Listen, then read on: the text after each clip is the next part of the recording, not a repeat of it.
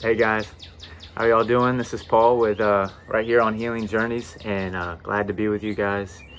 Excited for what the Lord's gonna say.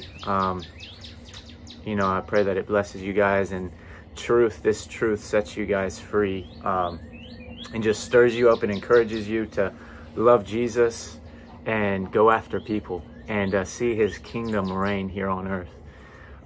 That's the whole point of all this. All these videos that you watch, it's so truth can set you free so you can go set others free. And that's what we want. Be fruitful and multiply. We want to grow in the kingdom of heaven. We want to know how, honestly, to live free and have fellowship ourselves, and then we want to know how to love people really well. And so yeah, I think last time we talked about you know, just believing, just straight out believing this thing, being so simple-minded, just what your Bible says, man, just believe it, just go after, just do it. He says, Mark 16, verse 17, I think we kind of talked about, is, you know, believers will lay hands on the sick and the sick will recover. And then there's no ifs, ands, or buts. It's just believers lay hands on the sick recover. Why? Because when believers lay hands, the kingdom of God goes through them into whatever vessel, and the kingdom takes over, and it crushes and it destroys sicknesses and disease and devils, and it gives life and life abundantly. And that's what we have. So then it really comes back to the individual with the kingdom believing that it's in them. It's the mystery that's been revealed, Christ in you, the hope of glory.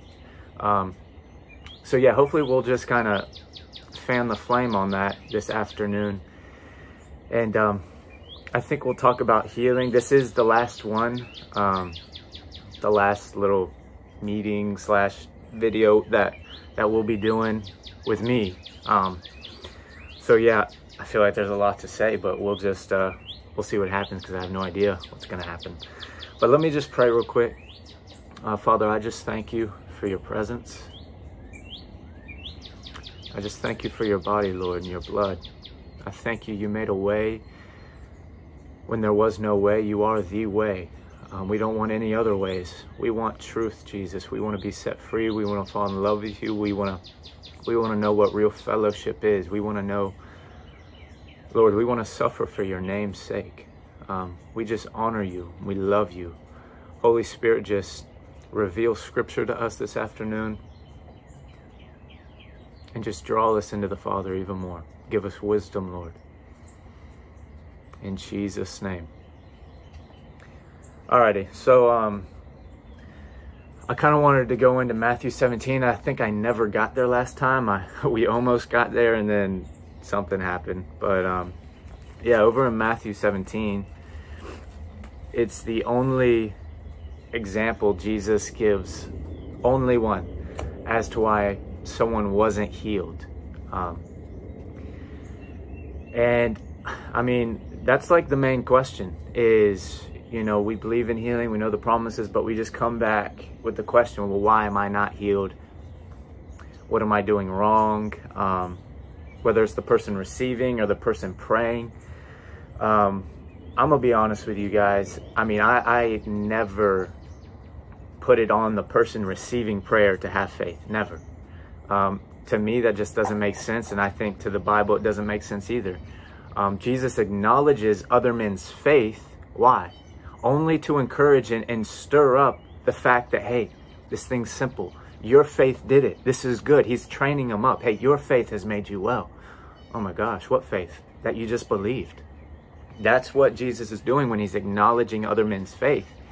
And we get into the place of praying, and then we don't see it happen. And honestly, because we're a little maybe insecure and we don't understand, we say, hey, if you would just get some more faith, or hey, you go do this because you and the Lord. And no, it's the responsibility of the person praying to lay hands on the sick and the sick recover. It doesn't have to do with the sick.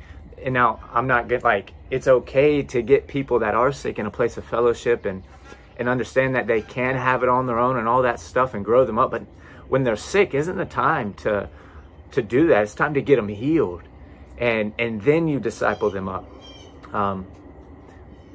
Yeah, so I know that's a huge thing, but James 5, I think maybe 14, it talks about if someone's sick, let them call for the elders of the church, and let the elders of the church anoint them with oil, praying the prayer of faith. And the prayer of faith will save the sick, and the Lord will raise them up. The sick has nothing to do with it. It's the elders praying the prayer of faith that saves the sick, and the Lord raises him up. So let's just not do that. Let's not blame the people we're praying for why it's not happening. Honestly, let's just take responsibility as a son of God, a daughter of God that is called to release the power. And we don't get condemned by that. But at the end of the day, we're growing up into him. So if we're not seeing everything we're praying, we're not condemned, asking questions. It's just like, man, Lord, I want to grow up into you. I want to know you more. I want to release the kingdom of heaven like I know it's possible. I saw it in the word and you said, follow me. You healed every person. I thank you. I can get every person healed with you, Lord, because your word is truth. And that leads you into fellowship, not discouragement and condemnation. And you keep on praying. You keep believing. And you don't get hung up on what hasn't happened. You get caught up in what can happen. That's the whole point of fellowship. That's why it's so important to know him. Not just know all his promises, but to know him, intimately know him, get alone with him, like we've talked about so much. It's so important. But yeah, Matthew 17 really nails it in the head.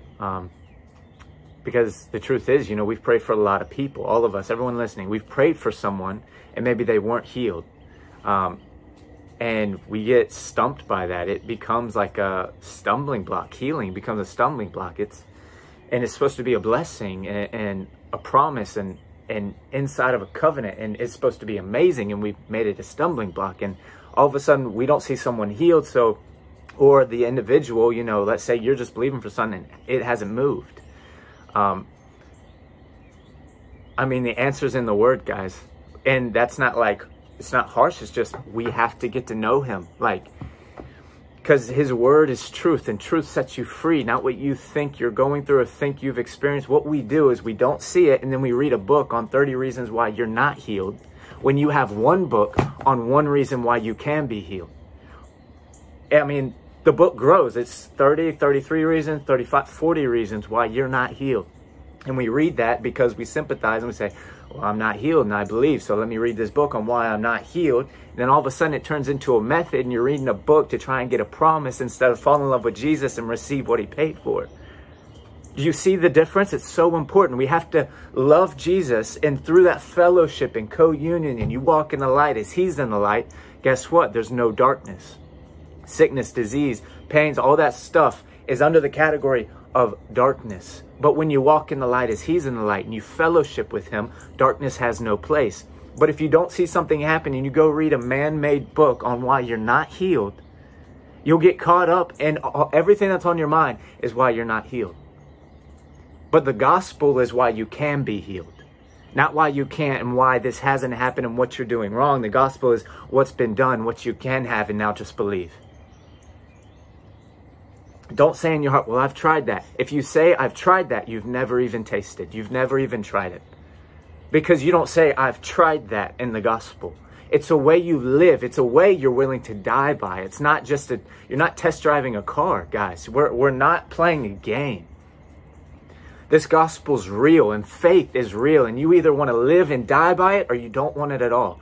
The just shall live by faith, not dabble their toes in and jump in and out of. No, the just, the justified, those made just as if they never sinned, will live their entire life by faith.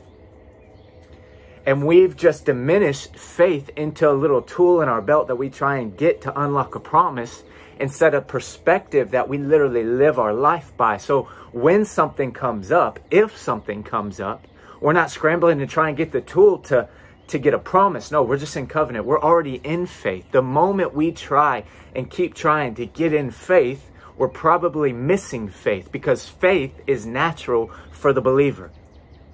Faith is natural for the believer. It's not unnatural. So we need to kind of take a step back and stop trying to get in faith and just believe we're in faith. Faith is just believing. It's believing the unseen. Faith is, watch, faith is the substance, evidence, tangibility of things hoped for, the evidence of things not yet seen or not seen. Faith is literally the substance of what you desire. Faith itself. So having faith is simply believing apart from what you see.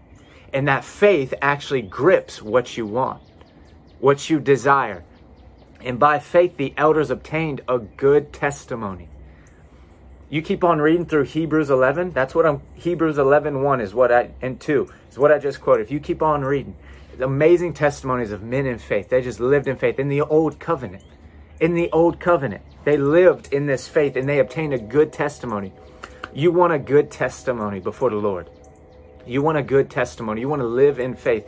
You keep on reading and it's amazing. The Lord delivered them. They escaped the mouth of lions, quenched fire. They did all these you just flip the page and all of a sudden they were tortured. They were beaten. They were sawn in two. They were stoned. They were killed. All this stuff. And it says in faith. We think if we suffer like that and go through that, am I not in faith? What's going on? God, what are you doing? I thought I believed. What? I mean, now I'm suffering and being persecuted and all this stuff's happening to me. What's going on? No, live or die, we're in faith. What does that mean? We believe Jesus is the Christ. We believe Jesus is the Son of God. We live in faith that he freed me from all my sin and now I'm in fellowship with the Father. And come hell or high water, guess what? We're the same. Why? Because we're in faith. Faith doesn't move. Faith doesn't wear a watch. That's the biggest thing. Faith doesn't have a watch on it.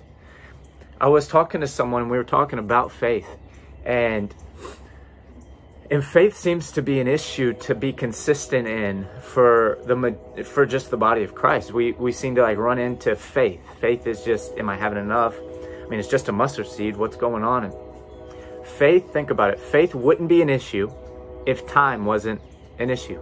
So if there was no time, so if you couldn't tell it's been 5 minutes or 5 days or 5 years, you would just willingly, lovingly just live in faith. But faith seems to stumble us because we wear a watch and it doesn't happen as fast or whatever as we want. And so we're looking at the what? Well, why isn't it working? Why isn't it working? Since when does faith have to do with time? Faith is a belief. And your belief determines time. That's like super deep. I don't know if we just got that, but take the watch off. Here's the point of what I'm saying. Take the watch off concerning faith. Whether it's a promise you're believing for or whatever. Man, just take the watch off and be like, you know what? I'm done with watching the time. I love you, Jesus. I believe your promises are true. But even more so, I believe you raised from the dead. And you made a way to fellowship with you. And I want to fall in love with you and learn how to live in you every day. I want to walk with you. I want to say what you say. I want to hear what you're hearing. I want to do what you do, Lord. More than just all about me. I want to make it about you. And I want to love people. Teach me how to fellowship, Lord. Teach me how to love you. And all of a sudden, you're getting caught up into this place of fellowship and love. And all of a sudden, the watch is gone and your body's healed. I can't tell you how many times that's happened, guys. It's just through fellowship and communion, co-union with the Lord. The two living as one. That bodies are just healed. Your body, your own personal body is healed. And you get your eyes off of you and you get it on him. And so Matthew 17, we'll get there. All right, we'll go ahead and flip there right now. Matthew 17.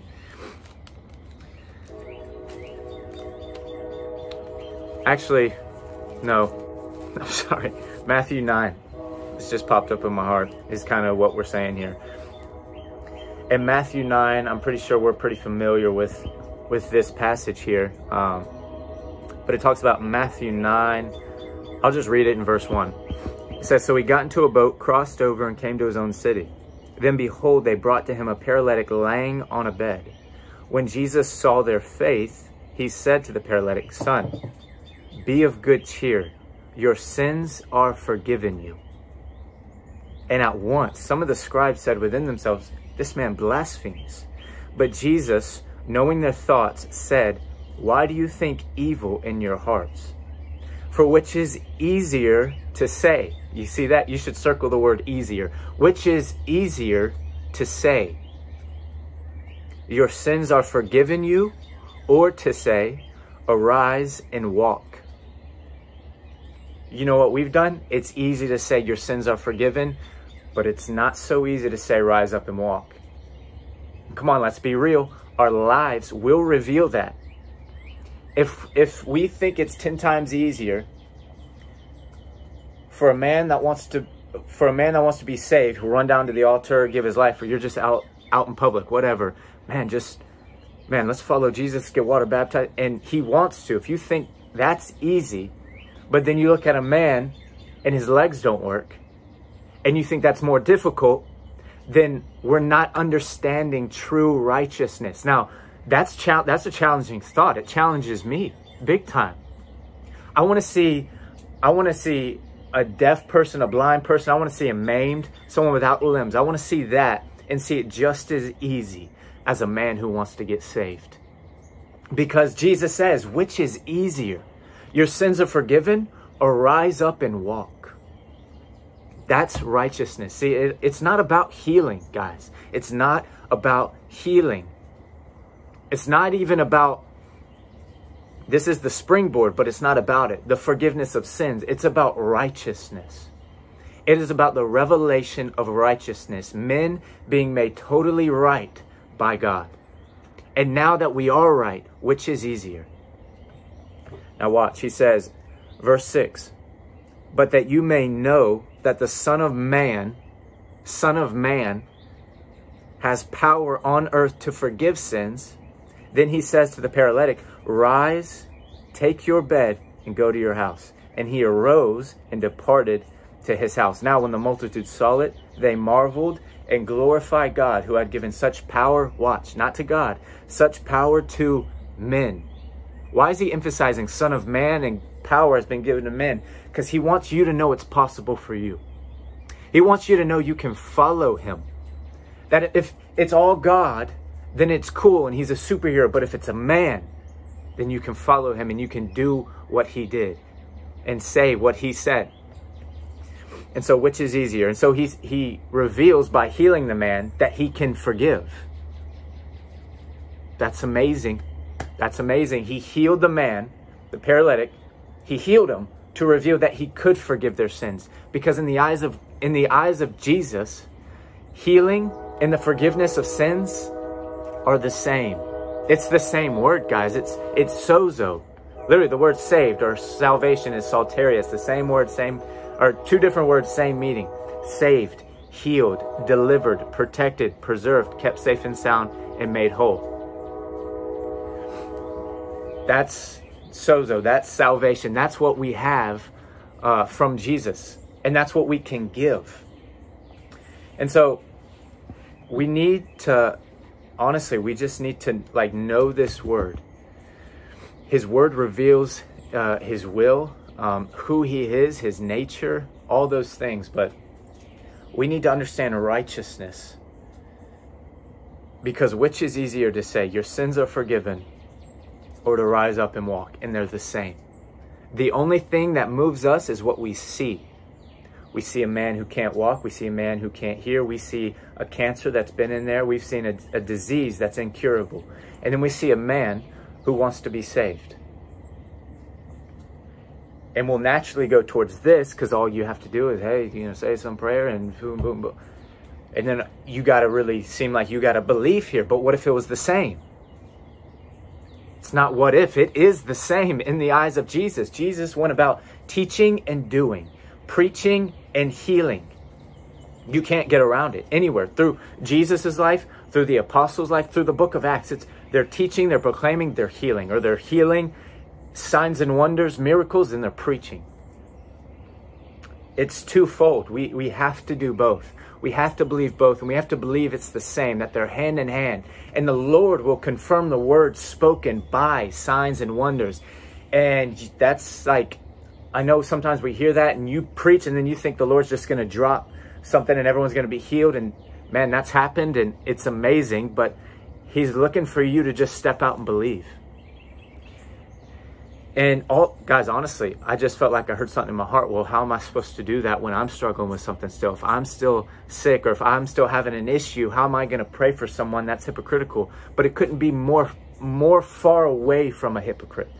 When you pray for someone and you're struggling with something, it literally means you're standing on truth and you don't believe what you're going through to be reality because you're releasing the reality you believe in. So when someone's sick, dying, sick, can't walk, can't hear, blind, whatever it is, and you pray, but you're struggling with something, it might be the same thing you're praying for. All the more, man, pray. Pray for people. If you're having knee issues, go pray for someone with a knee issue. What are you doing? You're telling the devil and you're telling your body, I don't believe what I'm experiencing lines up with truth, and I'm going to release truth through my body and bless someone else because it's not about me. And I thank you, I offer my body up as a living sacrifice, holy and acceptable. And I'm not conformed to the world and what I see, but I'm transformed by the word of God. And guess what? Then I'll prove the good, acceptable, perfect will of God. That's Romans 12, 1 through 2. That's what we want, to offer our bodies up. So if you're struggling with something, if you're struggling with a sickness or whatever, man, pray for the sick. You're not a hypocrite. You're not a hypocrite if you do that. You're a son, you're a daughter, and you're saying, I don't believe this to be true in my body. So I'm going to reveal the truth through my body. I'm going to pray for the sick and I'm going to see him healed. Well, you're not healed. What's it matter? Jesus is king. He'll heal me. It's not a big deal. I love Jesus. He loves me. I love people, and I believe in healing. I believe in righteousness, and this thing won't stay in my body. But guess what? Trying to word it really well. But if we don't know him, like we say we do, if we don't know him, I'm talking knowing him, guys, then you may start off like that and you're encouraged, but then 2 days later you're discouraged, or 5 days later, and you're thinking, man, when is this thing gonna budge? I don't know how longer I can keep this up. We don't want that. We want to know him and be consistent and have longevity. We want to be faithful, not faithless. Faithful, not faithless. One comes from knowing him, really knowing him, and not being moved by what we see, but being moved by what we believe. Huge difference. We can't afford to be moved by what we see. We have to be moved by what we believe. That's faith. Faith stands on the unseen to make the unseen, or to make the seen the unseen. So faith literally builds itself on what they're not seeing. So we can't afford to let our faith be determined by what we see. No, that's backwards. That's doubt. That's unbelief. Thomas said, unless I see and touch Jesus, I will not believe. Jesus rebuked him for it and said, blessed are those who do not see, yet believe. So faith is on the opposite side. Faith believes before he sees. Because if he sees, he wouldn't need faith. The moment you're healed, you don't need faith. Why? Because you have the thing you are desired. You have the thing you asked for. Faith is for the unseen. Watch. So faith is from when you pray to when you see. You see this gap? From when you pray in Jesus' name to when you see it manifest. This gap is called faith. This gap is where we have the most questions, wonder why it didn't happen, what's going on, what am I doing wrong, I guess I don't know him like I thought I knew him. And we ask all this, and then faith is nowhere to be found. We prayed in faith, but we were faithless because that watch is on our wrist. And I'm encouraging you, take the watch off. Let's not get so concerned and caught up. I understand there's some serious sicknesses and diseases out there, and I know a lot of them are tagged on the end with death. I know cancer is real big, and it scares a lot of people. Don't let fear control your faith. Don't let fear control your faith. Faith wins. Fear loses. Live or die, we have faith. Don't let the end of a sickness called death provoke you to even pray. What's the difference from a back pain and cancer? There is none. The motive can be different. We get a call that we have cancer or something incurable or something that ends with death, and we get scared and, oh man, we need to pray. And now we're praying from a place of fear of dying instead of praying because it's not the kingdom of heaven.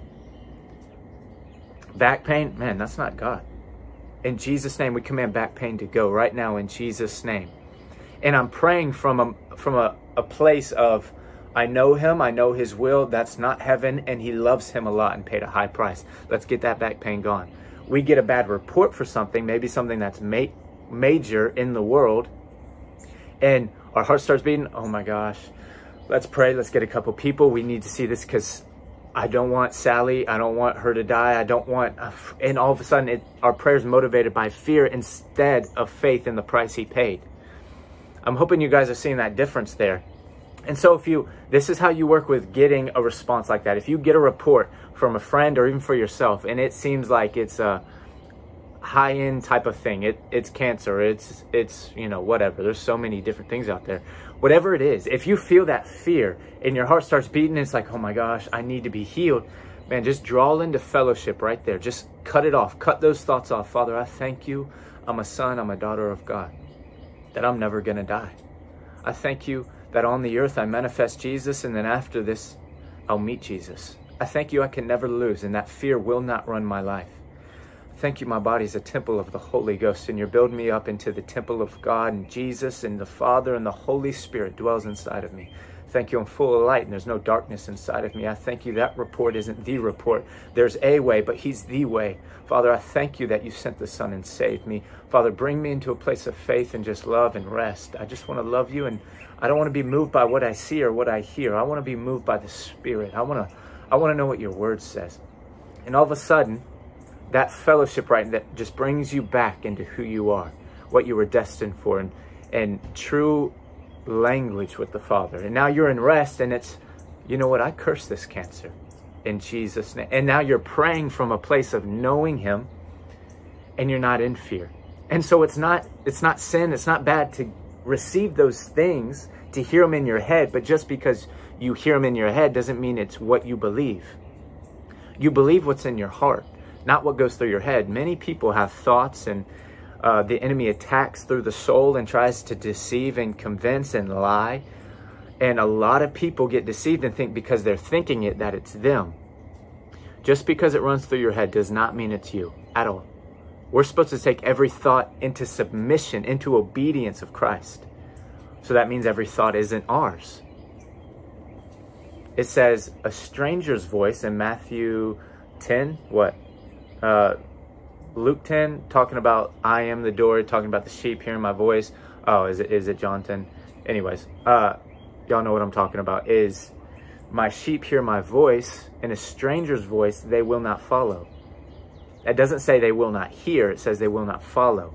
So just because you're hearing other things doesn't mean it's who you are.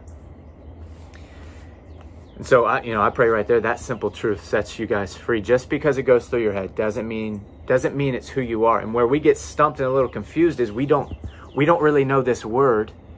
And I'm talking about the life of Jesus specifically in the New Testament, the red letters. Jesus is the express image of the Father. He's the exact nature of God.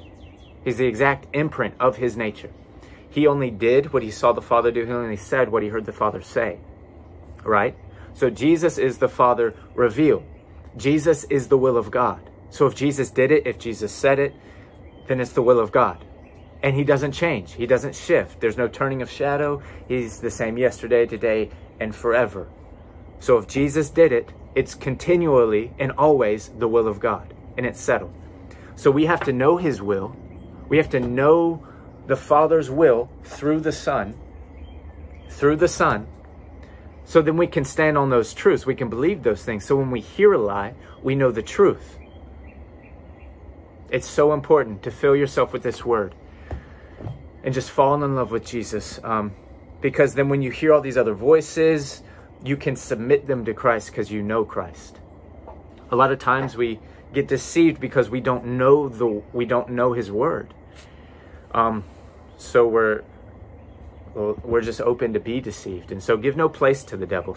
Just fall in love with Jesus. Study Jesus. Now's the time to press in to the word and know the truth. Know the truth. Not what every preacher says, guys. Not even what I'm saying. Not what everyone else on this Healing Journeys is saying. It should all push you back to knowing him. And if Jesus didn't say it, then don't believe it. If your theology, if your doctrine doesn't fit through the needle of the person of Jesus in these red letters, then don't believe it. Jesus is the will of God revealed. He's truth that sets you free, and whom the Son sets free. Listen to that. Whom the Son sets free. Not a man, the Son. Whom the Son sets free is free Indeed, he is surely free who the Son has set free.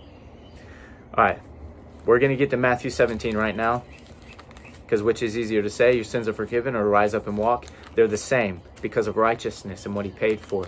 And that's what we can live in. We can have those eyes, guys. The more we get to know him, the more we get to know his word, it will become, I see no difference. Jesus is king in both. Kingdom of heaven reigns in both. And then we manifest the will of God. Matthew 17, one reason why men aren't healed. One reason why men aren't healed. Throw away the books on 30 reasons why you're not healed. It is not helping you. It's stumbling you. And it's only bringing to the forefront of your mind why you're not, which brings you automatically into works and living under the law. And here's a good barometer. If you're discouraged, confused, and asking tons of questions about your healing, then you're under the law, not grace. Grace is rest, freedom, and joy. The law, I can't get it. What am I doing wrong? Someone show me. It's the law. It's living under the law. It's doing the things you don't want to do, and the things you want to do, you don't do. It's this like tormented place in the soul. And so grace, it's like my buddy Jared, I think I talked about this one of the first or second times. If you're not enjoying the Christian life, you're in the law. You can't enjoy something you can't fulfill. You can't enjoy something you can't actually walk in. And when you walk in grace, then you can live in faith and enjoy everything that's going on. All right, we're getting here. Matthew 17, verse 14. Let's see, we're good on time. Verse 14, and when they had come to the multitude, a man came to him, Jesus, kneeling down to him, saying, Lord, have mercy on my son, for he is an epileptic and suffers severely. For he often falls into the fire and often into the water. So I brought him to your disciples. Watch. So I brought him to your disciples, but they could not cure him. Oh, I love this passage. Then Jesus answered. Who's experienced that? There's a man who believes in Jesus, has a son, or whatever it is. Doesn't even have to be a son. Individual, whatever. He's believing in Jesus, so he comes to the believers or the disciples. That's you and me. And we pray because we're believing. We've seen it. But he's not healed. And so the man has the right to say, if he were to stand, I brought him to your disciples, but they couldn't cure him. Man, it's so amazing. Verse 17, watch. Then Jesus answered and said, O faithless and perverse generation, how long shall I be with you? How long shall I bear with you? Bring him here to me. O faithless and perverse generation. He's not talking to the man, because it's not on the man. The man brought the boy. Obviously, he had faith. He brought him to the disciples. It's like, hey, I've seen these disciples be casting out demons and healing people. My boy's got a demon, and he's having epilepsy, and it's severe, so I'm going to bring him to his disciples, and they'll get him healed. The disciples are thinking, too, man, we got authority in Matthew 10 to go cast out demons. It's Matthew 17. We've been doing it for a while now. We've seen demons come out. Yeah, we'll pray for your son. Jesus up on the mountain with Peter, James, and John will get the job done. He gave us authority. That's all right. It's all good. And he said, oh, faithless and perverse generation. Faithless, you study these words out. It's amazing. Oh, faithless and perverse generation. Faithless means it's you have faith, but it falls short or it falls down when pressure is applied. It's an amazing definition. Faithless. They had faith, but it was just less. When pressure came, it fell down. Like the seed that fell on stony ground and it sprang up quickly, but when persecution or the heat of the day came, it withered away because it had no root in it, into the ground. And so faithless is they had faith because they were praying for the boy, and the boy manifested, shaken, foaming at the mouth, all that stuff. And then their faith fell short because they weren't seeing exactly what they were believing. So they were faithless. And perverse generation just means twisted thinking. It's not full truth. It's just off. It's not totally right. Now watch. How long shall I be with you? How long shall I bear with you? Bring him here. All he's saying is, guys, you got to get this. I'm not going to be here, and you got to get this. How long shall I bear with you? Come on, guys. I commanded you to do this. Stand firm in the faith. Know truth. Truth will set you free, and you'll see this thing move, because I won't be here. I'm going to go and be with the Father. And actually, let me read this, and then I'll say what I'm going to say. And Jesus rebuked the demon, and it came out of him, and the child was cured from that very hour. Okay, so he brought the boy, the disciples prayed. Was he healed when the disciples prayed? The answer is no. Was he healed when the disciples prayed? No. Was he healed when Jesus prayed? Yes. Was he healed when Jesus prayed? Yes. But what about the disciples? Well, no. So they prayed and it didn't happen. Right. It didn't happen when the disciples prayed. So does us praying and not seeing something determine the will of God? Absolutely not. Because these guys prayed and it didn't happen. But then Jesus came, the will of God revealed, and healed the boy. What's he saying? You didn't see something happen. I'll come, reveal the will of God, and now they have a place to grow. They didn't see someone healed, but it was the will of God for the boy to be healed, but they didn't see him healed. How do I know it was the will of God? Because Jesus, the will of God, came and healed him. Well, that was Jesus. No, that was the fullness of love. And he said, follow me. Don't exalt him so high that you can't follow him. Jesus is king. There is no one greater, no one higher. But you can follow him. Man, that's amazing. So we should probably stop coming up with excuses as to why men aren't healed when we pray. And just believe, you know what? If Jesus walked in the room right now and touched the person, they'd be healed. That's the will of God. That's the revelation. That's the faith. And then you stand in that faith. Father, I thank you, you're in me. That when I pray, you pray. And I know if you walked in the room, they'd be healed. Father, I thank you. I'm growing up into you. I want to see like you see. I want to do what you do. And I know what's possible. I'm going to keep believing. I'm not going to be moved by what I see. Father, give me mercy. And I want to see signs and wonders spring forth from my hands, God. Because of Christ in me, the hope of glory. We need to reveal the will of God now more than ever. And so if we pray and don't see something happen, don't for a second start making excuses about the will of God, or it's not their time. Or I know people, they say like, the Lord told me I'll be healed this year, and they're not healed, but they'll be healed this year. That doesn't line up with the Bible, because if Jesus is in them and Jesus is the will of God revealed, they can be healed now. Oh man. So don't let what you don't see determine the will of God, because it's revealed right here. This is it, guys. This is the only biblical example as when you pray for a person, why they're not healed. And we'll keep explaining. But Jesus came down and revealed the will of God and healed the boy. Okay, verse 19. Then the disciples came to Jesus privately and said, that's a good thing. If you're not seeing something or you have some questions, it's really good to go to Jesus privately. Don't look up on the internet. Don't ask every preacher you've ever known. Just get alone with him in that secret place and ask him privately.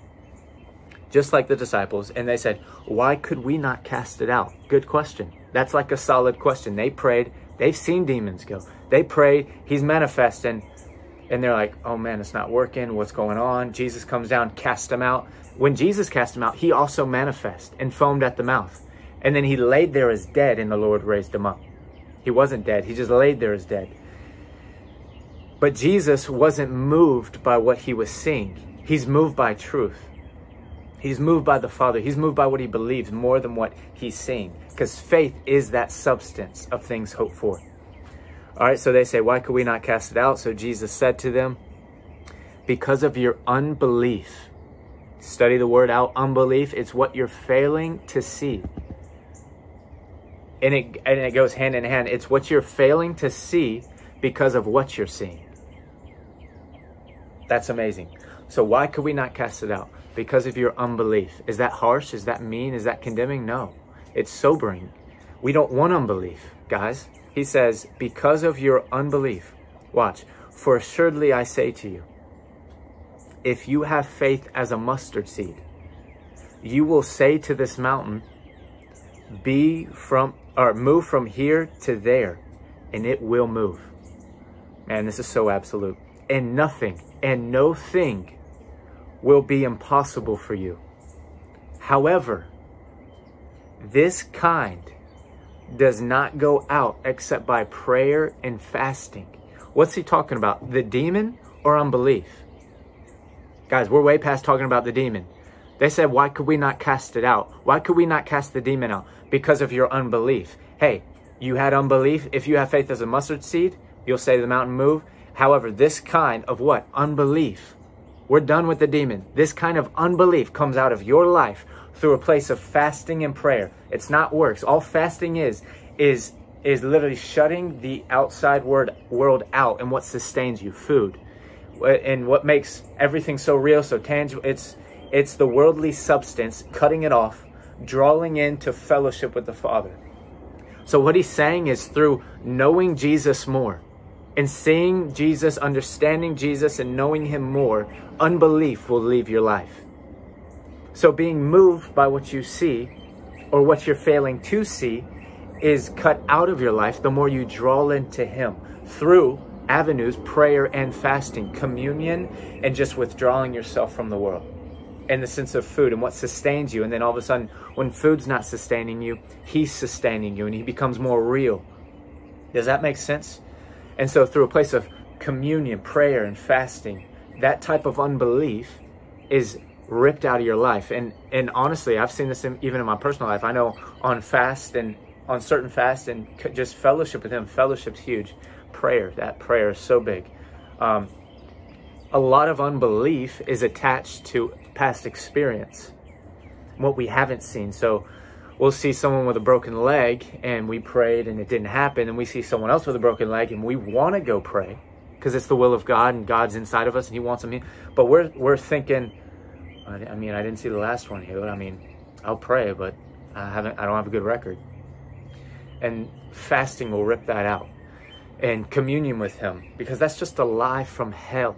Really, it is. I've prayed for way too many people who have passed away and are dead, because I believe in raising the dead. Because in Matthew 10:8, he says, heal the sick, raise the dead. Jesus raised the dead. The disciples raised the dead. So we're called to raise the dead. It's just that simple. We lose so much hope when someone dies, whether it's from sickness or they just, whatever. When they die, everyone's mourning, they're lamenting, and they're crying. But it's like, man, why are we losing hope? He said, raise the dead. Let's raise the dead. And it's not because I'm like, oh, you're being ignorant. He's gone. She's gone. Like, just let it be. We come up with excuses and we say things. If it's a Christian, they died of sickness, we say, well, he's in a better place now. He wouldn't want to. I've heard this so many times. You know, it's actually better. He wouldn't want to come back. I mean, we'd actually do him a harm, bringing him back into the world when he's in heaven. The only issue is God told us to raise the dead. Heaven or hell, who cares? Raise the dead. God sent his son into the world to save the men in the world so men could look like Jesus in the world and more men could be saved. We don't need a huge list we don't need a huge army in heaven right now. He'll come and he'll get his army. He doesn't need it now. He wants sons in God living in the earth to manifest his glory and bring more sons and daughters into the kingdom of God for that day. So let's stop cutting it short. Let's stop saying it's better that he's there now. No, it's not. Jesus paid a price for men on earth. It's amazing they're in heaven, and I'm happy about it, and I love it, guys. But don't let it be an excuse to not raise the dead, to not believe. But what I'm saying is I've prayed for way too many and haven't seen them raise up. And, you know, the first couple, I remember, you know, honestly, just after the third or fourth one, I was going to pray for one of them. I've lost which ones and everything, but I was going to pray for one. I just remember hearing these thoughts. I mean, it's just the enemy. And it's just, you're going to pray and you're there and you just want to believe the gospel. You just want to believe the dead can raise up because Jesus said so and he paid a high price and he loves this person. And when you're praying, you'll just hear, you just hear the thoughts like, man, are you kidding me? Do you really believe this thing? I mean, if you believed, you'd have seen him raise up by now. You've prayed for 3 or 4. What are you doing? You know this doesn't work. What's going on? Like, you know this isn't actually going to happen. This is just a gig. You're just playing a game. You can't last long. You won't keep going. You won't pray for 10, 12. You won't keep going. You'll cut short because you haven't seen it happen. You'll just get discouraged and ask questions just like all the other Christians. Those are thoughts I've heard in my head when praying for the dead. Even for certain sick situations that I haven't seen move and then praying for the same thing, you'll hear those kinds of thoughts and it's just demonic. He's trying to stop you. He's trying to stop the mustard seed faith. And I know we liken the mustard seed to the size because it's small and you just need a little amount of faith, and I'm cool with that. But Jesus shares a parable about the mustard seed and that it's the smallest of all seeds in a garden, but when it grows, It's the biggest of all the garden trees, and the birds of the air can come rest in it. So I see that. I'm 100% for the little mustard seed. That's cool, but I think there's more. I think it's talking about longevity. I think it's talking about being planted, being watered, and being grown up into a large tree for everyone to rest in. So he wants you to have mustard seed faith. He wants you to have faith that lasts. It may be small, but it lasts, and it doesn't give up. It doesn't get scorched by the heat. It doesn't fall into the thorns. It falls into a good ground and receives 30, 60, and 100-fold. We want mustard seed faith. We want longevity. We want to take the watch off, and we want to grow up into him and be mustard seed faith for the world. And so we can't get caught up in what we haven't seen. That place of fasting and prayer and communion with him will demolish unbelief in a very good way. And so the question is it possible? In my heart, is it possible to see every man healed? Is it possible? Because the word reveals that it is. And when you read through Acts, it talks about everyone being healed. You read through the New Testament, it talks about everyone being healed. It's possible, guys. We can see this thing happen. We can live a life with no unbelief. It's possible. It's just possible. He's saying, he talks about multiple places, have faith and don't doubt in your heart. He wouldn't say don't doubt in your heart if you were always going to doubt in your heart. If you were always going to have an ounce of unbelief, he wouldn't say you could be free from unbelief. He wouldn't say this kind comes out by prayer and fasting. It's possible to be free and live in faith. And we have to stop asking, well, how? How do I do that? What do I do? How do I do? Man, go after Jesus. Love Jesus. Get in the secret place. Go after the word. Reveal the will of God. Step out. Believe. If you don't see, you know what the will of God is. Keep praying. Keep contending. Keep standing. Don't give up. Faith never quits. Faith, literally, live or die, we have faith. That's the bottom line. We have faith. We need to stop talking ourselves out of faith by talking about how much we don't have it or how much unbelief we have. And we need to, well, I'll hear this a lot. Well, I'll get there. It'll just take me some time. I need to just grow. And I understand seed time harvest. I understand growing up into him, but faith just instantly believes it's righteous. Faith, if I'm believing a lie, and I haven't seen some things in my life, and I know I need to grow in faith, this is what faith does. You know what, Father, I just thank you that I'm a son of God right now. I thank you that now I'm a child of the living God, and that I'm in faith, and that I've been totally made righteous. I know what I just did last night. I know what I did yesterday, and it wasn't according to who I was. But Father, right now, my heart's convicted. I wish I wouldn't have done that, which reveals it's not who I am anymore. I thank you, you've changed my heart, and that I'm in faith. I'm abounding. Yeah, I didn't see that sickness healed, but it's not who I am. That's not who you are. The will of God will be revealed through my life, and I'll see the truth manifest, and I'll see the word become flesh in my life. I promise you that by faith in my life right now, I'm going to believe this thing. I'm not getting moved by what I see and what I haven't seen. Father, I thank you, Jesus is King in my life.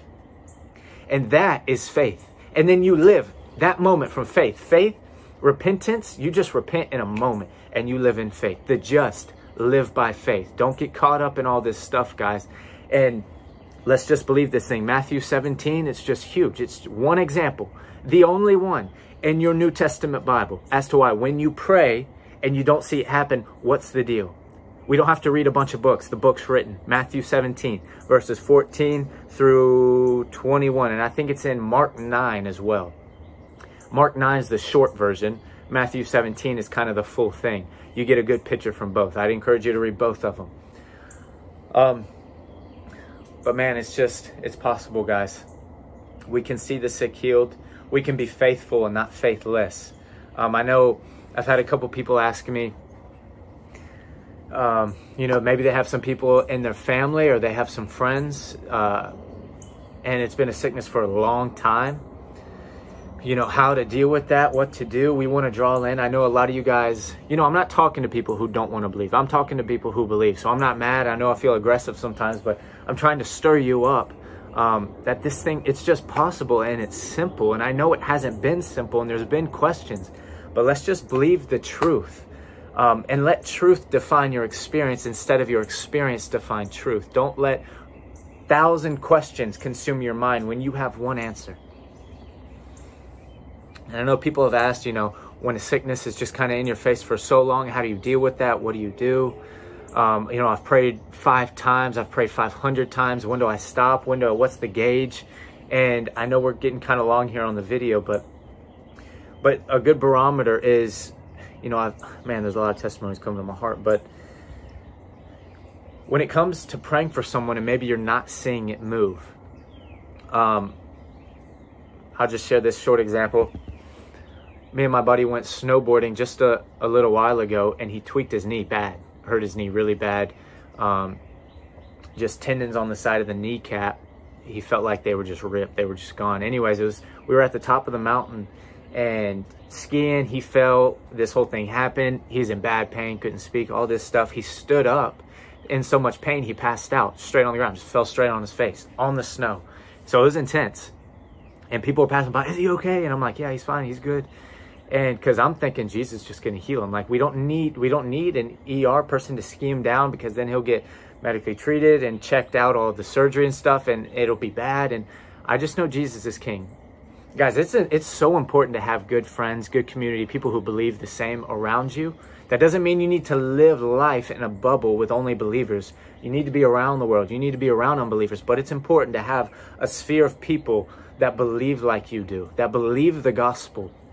Man, it's just so important. So we're up there, and he passes out, and he wakes up, and he's like, what the heck just happened? What's going on? Man, this hurts like crazy. So I'm praying for him, praying for his knee, believing it to be healed. Not much change. Maybe the pain subsided just a little bit. But we're at the top of the mountain. I'm like, hey man, you're just gonna have to, like, you're gonna have to ski down. We're gonna have to believe this thing. You're gonna have to ski on your knee, and Jesus is just gonna have to heal you. It's gonna be 10 times worse. We're just in faith. We're just gonna believe it. We're just gonna believe the gospel. And he's skiing. It's hurting, I can tell. And I probably prayed. How many times did I pray? Probably close to 20 times. He'd ski a little, he'd stop, and I'd go lay my hands on his knee in Jesus' name, and then he'd ski, and then I'd pray, ski, pray all the way down the mountain. Because I'm not getting discouraged. I know Jesus is king. I know Jesus wants to heal his knee. I know Jesus paid a price. I know the kingdom of heaven lives inside of me, and I can release it into his knee. So we pray, and we pray, and we pray. And it's like 20 times. That's a lot of times. And if you don't, be honest, if you don't know him and know his word and really established in that truth, you won't pray 20 times. And if you do, it's because you're really struggling, and you're, all right, well, I guess we should pray again. Every time we pray, let's pray in Jesus' name. Every time in Jesus' name, because I was just believing the kingdom of heaven, more. We're seeing this thing break. Because there's been times in the past, I know this, whether it's at Walmart or we're just out or whatever, I'll pray for some people with hip, knees, backs, whatever, all kinds of amazing things have happened. But I'll pray one time and it doesn't happen. It doesn't seem to move. They'll test it out. Oh, yeah, it's kind of still the same. And if I feel grace on it, it depends. It totally depends where you are. If you're talking to a worker at Walmart, you kind of need to be quick because they're on the clock. If you're talking to someone who seems like they were on a walk or really busy or doing something, you want to be quick. You don't want to be there forever. You want to bless them, not just like get them frustrated. But sometimes there's a grace to really just be with people and they don't really care. They don't have a place to be. And so when they're like, yeah, I don't really see a difference, I'm like, well, just give me your hand one more time in Jesus' name. And I'll just grab their hand and in Jesus' name be healed. I'll pray again. And it's just weird. It's sometimes it'll happen on the second time. Sometimes it'll happen on the 5th time. But sometimes I just pray once. I don't see anything, but just something in my heart. I'm like, I believe this. It's like, it's going to happen. It's too late. The kingdom of heaven's flowing through you. I don't even need to see it right now. I know it's done. And it's just a barometer of your own heart and what you have faith for and what you're believing the Holy Spirit saying in the moment. When you pray and you're like, man, I want to pray again. Not because you're in unbelief, just because like there's something in you. It's like, man, let's get this thing. Let's get this thing. But how many times I've prayed multiple times, and it's happened on the 5th or 6th or even 4th or 3rd, whatever. The 4th or 3rd time that I've prayed, what if I would have stopped and then never seen it happen? There's something about contending. There's something about standing and consistency that we need in the body of Christ. And for the individual, we need friends that can come and lock arms and believe this thing and stand and not ask questions and stand on this word and know truth is truth and believe this thing. So it's so important to have, some good friends. It reminds me, I think it's in Exodus 17 when Amalek comes against Moses and the children of Israel. So Moses draws away up into a high mountain with Moses, Moses, Aaron, and Hur. And Moses lifts his hand. Y'all remember the story. Lifts his hand, and while he lifted his hands, Amalek was defeated. They were getting defeated. But when his hands went down, because they got tired and weary, Amalek would prevail. And so what happens is Moses sat upon a stone. There's so much revelation here. This is Old Testament faith. This is community of faith. This is what we need. Moses is in a high place, looking down on the battle. He's having a heavenly perspective. His mind is in heaven in that sense. He has the things of Christ on his mind when he exalts his mind up high in a high place. He has two friends, Hur and Aaron, that come with him. And they get a stone and they sit Moses upon the stone. The stone is Christ, guys. Moses rests upon the stone. So the first step is to enter into rest. Amalek may be in war. You may be fighting against something spiritual. You may be fighting against. Rest upon the stone, which is Christ. And you rest there. And then by faith, Moses lifted his hands like this over Amalek, over the war. And you know what his two friends did, Aaron and Hur, is they grabbed his arms. Because Moses was growing weary. Many of us have grown weary in believing that we were going to win, that we weren't going to be defeated, all this stuff, whatever it is. You can fill that into so many things, but it totally applies to using faith to receive something from the Lord. We don't want to grow weary. So we have friends that come up and hold our arms, and then literally Amalek was defeated because of Hur and Aaron holding up Moses' arm as he rested on the stone. This is a great revelation of faith, is resting. And then by faith, lifting up your arms, and then having a community of people that hold up your arms with you. They don't say, hey, I think you should do this, or you should read this book, or do this and do that. No, rest upon Christ and have your friends come alongside and lift up your arms and be consistent and be faithful with you. And you'll see Amalek destroyed. It says they were destroyed off the face of the earth. It's intense. And so let's stand and let's believe. Let's just believe, guys. If you've had something in your life and it hasn't moved, don't quit. Don't quit, guys. Faith doesn't quit. Get some friends, be like, hey, let's just agree. There's so many times when I lived out in Colorado, I had a roommate, Spencer, and he helped us start the church here in our house. And him and Aaron actually just had a baby 4 or 5 days ago. Amazing. At home birth, totally supernatural. It was amazing. I wish we could talk about that. But me and Spencer lived together, and there would be times, we would just get like hit with something. And we believed in divine health. We believed in righteousness. We don't need to get sick. There's a covenant, all that stuff. But we were tested in what we believe, not by the Lord. Anyway, so that's a whole thing. But we, something would come on us, and we'd be individually just fellowship with the Lord, believing it's going to move. There'd be a time we would just come together and be like, man, this is going on. I haven't seen it move yet. I'm not discouraged. I'm not in unbelief, but let's just agree right now. Let's grab hands. We would both be like going through something that, whether it's just like runny nose or stuffy head or whatever it was, we'd literally grab, and Jesus, this is how our prayer was. We'd grab hands. I just remember it so many times. In Jesus' name, Father, we just thank you that we love you. We thank you that we get to agree and that you hear us. And if you hear us, we know that we have what we ask. Father, I thank you. We have friends that we can grab arms and just believe this thing. This thing isn't our Lord. It will not control us, and it won't stay in our bodies. We bind it in the name of Jesus. Both of us right now as sons of God, we bind this thing right now in Jesus' name. We command it to break, and we thank you for faith. We thank you for fellowship. We thank you for your love. In Jesus' name, amen. And we would see it instantly break off of our bodies, both of us. Remember, there was one time, my buddy, he was struggling with hemorrhoids, and was it hemorrhoids? I think so. It was definitely hemorrhoids. Yeah. And he was just fellowship with the Lord, just believing it was going to move, wasn't seeing it. He wasn't discouraged. He wasn't confused. He was just like, haven't seen this thing move. Hey, lock arms with me. Let's pray. came to me, we did that same thing. Grabbed arms. We're like, in Jesus' name, this has to move. We thank you. It's our prayer is always wrapped in thankfulness, thanksgiving, and not in complaining and questions. It's thankfulness that what